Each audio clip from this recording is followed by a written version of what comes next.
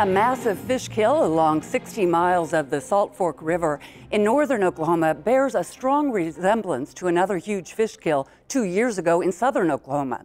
From the dam of the Great Salt Plains Lake to the Arkansas River, fish, mussels, and algae are all dead. About the only thing left alive in the Salt Fork are the turtles, and for now, the reason why is a mystery. Beginning June 2nd, paddlefish, flathead, and blue catfish, carp, and drum began turning up dead in huge numbers along portions of the Salt Fork of the Arkansas River. The second fish kill happened on June 16th, just downstream from the first. The kill zone began around Lamont and ran to the confluence of the Chicaskia River. The second kill ran a much shorter distance from Highway 177 to the confluence of the Arkansas. Tim Glazer lives where those two rivers meet and was among the first to discover the kill. We started seeing a few fish floating by. We never thought nothing of it. And then later on in the day, the fish really pooled up and looked like they were gasping for air coming to the top of the water. A scene very similar to what Patrick Stewart and others observed just after July 4th of 2011 along the Red River. I went there the next morning, and those fish were trying to get out of the water and dying and running up on the bank. Pictures confirm the same thing happened in the Salt Fork. Big catfish who managed to beach themselves on sandbars, trying to get out of the water they used to call home. Tim Glazer has lived along the river for decades, but has never seen anything like what he saw a few weeks ago. We took our boats and went up the Salt Fork, and there was just the banks were lined with 25, 30, 40-pound fish, spoonbill, a lot of spoonbill, flathead, buffalo, carp. Bill Wintroth is the North Central Regional Fisheries Supervisor for the Department of Wildlife Conservation. He says from the beginning this fish kill did not fit the usual pattern, and there was no lack of oxygen or fresh water. But this is a little different scenario. We've got fresh water coming into it. Both of these kills, recent kills, have been associated with some rainfall, so that's a good thing. It's good that we're getting fresh water in there, but it's not great because something else came in with it. Water samples are being tested now at a lab in the Oklahoma City offices of the Department of Environmental Quality. To see if there's any pesticides-related things, if there's any contaminants from oil field or something like that. However, Skylar McElhaney with DEQ says those test results are being delayed because of a drinking water emergency in Okemah. We don't yet know whether the two kills are related or whether they are totally separate. We are analyzing our samples that we have in-house, and we're hoping that that will help us determine a cause. We haven't been able to find an obvious cause for the fish kill. Whether the two fish kills on the Salt Fork are linked, and whether there are any similarities to the fish kill 2 years ago along the Red River, are questions that DEQ still can't answer. We treat every fish kill as a unique situation, so I can't really draw any conclusions from the Red River fish kill to relate it to this particular fish kill. In the 2011 Red River fish kill, big catfish and bottom feeders died in huge numbers. Spencer Grace, game warden for Kay County, says that's just what happened in the Salt Fork fish kills this June.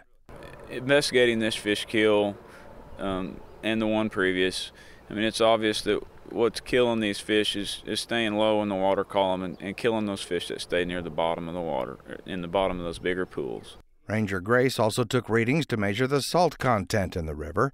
It is naturally salty, just like the red, but these readings were off the scale. The salt content is naturally high. Whenever we had fish kills last year, the conductivity readings were about half of what they are right now. Gray says at the height of the Salt Fork fish kill, the conductivity rating, a measure of salt levels, was up to 14,000 microsiemens. Normally, the reading is around 4,000.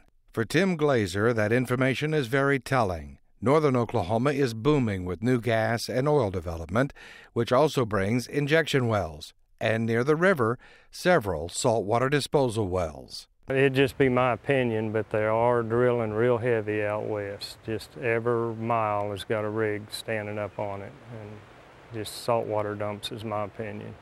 Glazer says during the fish kill, the water looked different, and when he was on the river during the kill, the water that splashed on his face caused his lips to burn and tasted like metal.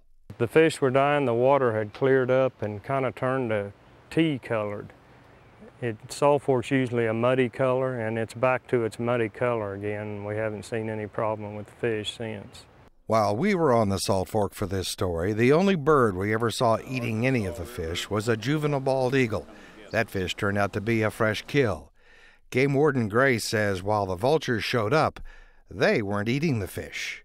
You don't really see a lot of buzzards eating these fish, mainly turtles that have been eating on them. Videographer Aaron Bird and I worked our way back from the confluence of the Arkansas and the Salt Fork all the way to the dam at Great Salt Plains Lake. At every point where we could access the river, we searched for aquatic life, but it wasn't until we got all the way to Nash, Oklahoma, that we found fish. They, too, were dying. We counted about a dozen carp and catfish that were dead, including this fish who breathed his last in front of Aaron's camera. We strongly discourage using the water or eating fish from the Salt Fork River. As we searched the Salt Fork for signs of life or evidence of what killed the fish, we made it to the banks of the river just off Highway 74, that's north of the town of Salt Fork. At the water's edge, the bank appeared to be just regular mud, until I slipped and looked back at where I had stood. It was obvious that there was something else under the mud. A black, smelly substance appeared as deep as I could go with a stick. The substance was also under the water, as a black, oily cloud rose up after dragging that stick across the bottom. At this location, the river includes an old pipeline that has jutted out of the water for some time, the remnants of a railroad bridge, and another large culvert-looking tube that hung off the high bank over the river. What it was for, we could not tell. Using a discarded plastic bottle, I scooped up some of the oily, smelly mess. Probably not the perfect specimen bottle, but it's all we got. Once we were able to get a good look at the substance, it appeared to be crude oil, but it also appeared there was something else mixed in with it. We dropped off a sample of the substance at the Department of Environmental Quality for testing, but because of their backlog of work in the lab, it will probably be a month before they can tell us just what it was we found along the banks of the Salt Fork.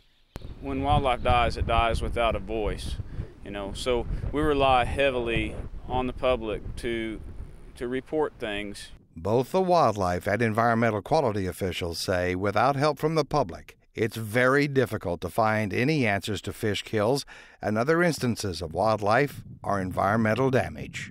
We want to know what caused it. We want to know what caused it, and so we can figure out how to stop it.